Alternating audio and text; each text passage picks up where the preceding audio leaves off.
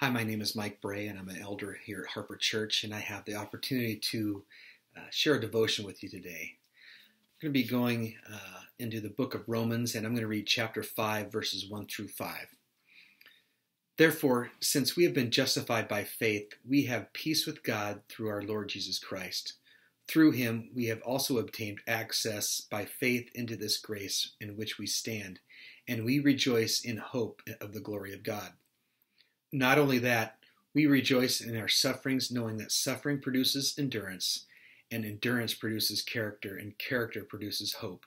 And hope does not put us to shame, because God's love has been poured into our hearts through the Holy Spirit, who has been given to us. I've been going through the book of Romans for the last couple of weeks, and I have to say, the book of Romans is awesome. And I am going to put that in the top 5 list of my most favorite books of the Bible. It's incredible. But as I was going through chapter 5, the first 5 verses, I came across 3 traits that were really encouraging to me. Those traits would keep coming up in conversations that I would have with family, with friends. There would be conversations of current events, and again, those traits would pop up in my brain and remind me of Romans. And as I reflect on my life experiences, I think there's still one trait that I just keep referring back to, and that trait is hope. So endurance produces character, character produces hope, and hope does not put us to shame. I love that phrase in the book. The New American Standard Version of Romans 5:5 says, hope does not disappoint. And I think that's probably the version I like with that verse, because to know that hope does not disappoint is such a secure feeling, and I have such more of an understanding of how hope is being shared there by Paul. J.B. Phillips also describes hope, and J.B. Phillips is a known Bible scholar, translator, and author, and he describes hope as a happy certainty. And I just really like how he says that, because a happy certainty is just a joy in something secure, certainty, that it's not something that's going to be uncertain. So what do I hope for? I mean, and what am I hopeful in? I can be hopeful in my health. I can be hopeful for my job. I can be hopeful for my family, their security, my security. Those are all wishes I have, but unfortunately, if I find my hope in all of those, I am going to be disappointed, because circumstances come up, uncertain situations come up, and I find myself being disappointed because I put my hope in those things. So can I be hopeful in being disappointed? I can be afraid, and I could be hurt by others. Can I still have hope? I think I can, especially the hope that we're getting to here. Can I be hopeful in my eternity, my salvation, or maybe my neighbor's salvation? I can definitely say yes to that. And those are things that we should be hoping in. But as I went through this a little bit more, I believe that our ultimate hope is, like in verse 2, is to see the glory of God. So I keep asking my question, well, what is hope in the glory of God, and how do I gain that hope? How do I develop that hope in the glory of God? And as I reflect, I think the way that I can see that hope is to just know who God is. My time on earth is to know who God is. My time on earth is to have a relationship with him and to grow in him and know who he is and his son Jesus. My life experiences have given me those opportunities to know God. Robin and I came here to Port Orchard 30 years ago.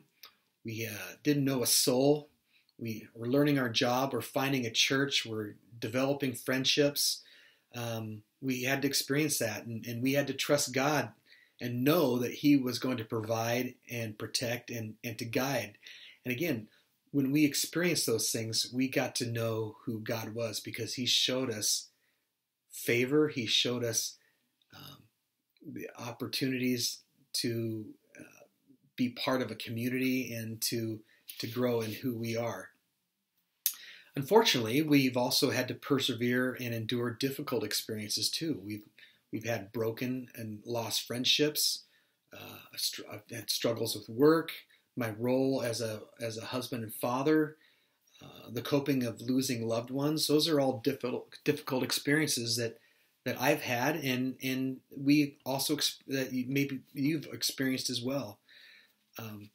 But I've seen God's hand through those times, and again, it's given me an opportunity to know who He is. Because again, we may be disappointed, we may go through those struggles, but those struggles give us help us to endure through that. And again, God did not disappoint through those struggles that I had.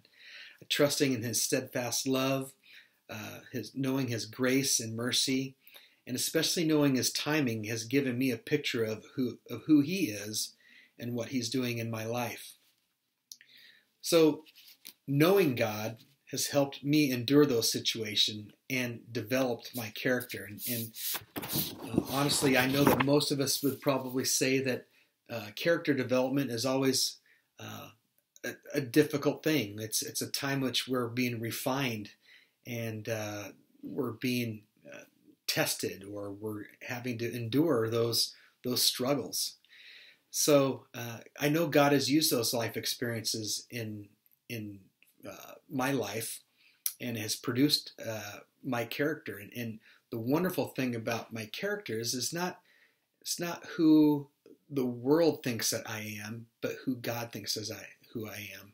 And I can find my identity in my character, and my character is who I am in Christ and my relationship with Him. I'm still being purified in my heart, in my mind, in my soul. My characters continue to be developed through my experiences and my struggles. But God's not finished with me yet. And my journey to refine my character is a long one, which brings me back to hope. As I'm going through those struggles and enduring through those, and my character is being developed, I continue to go back to knowing who God is. And my hope in the glory of God is to know who my Father is and to know His Son Jesus. I want to conclude with a verse. It's not in the book of Romans, but it is in the book of Philippians. It's Philippians 1:6, and I love it because it's another example of hope. And I just feel like this verse oozes hope in my life. For I am confident in this very thing, that He who began a good work in you, in me, will be faithful to complete it at the day of Christ Jesus. Let's pray.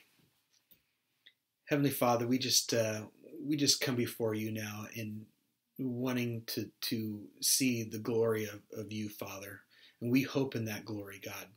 May we get to know who you are more and more each day.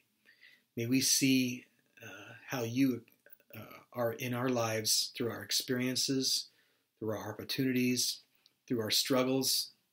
And God, we just want to be able to to have our character developed, and through that we know, God, that you are refining us and purifying us so that we can know who you are a little bit more and be more like your Son, Jesus. We thank you for this day, and we ask that you would just help us to continue to hope. In Jesus' name, amen.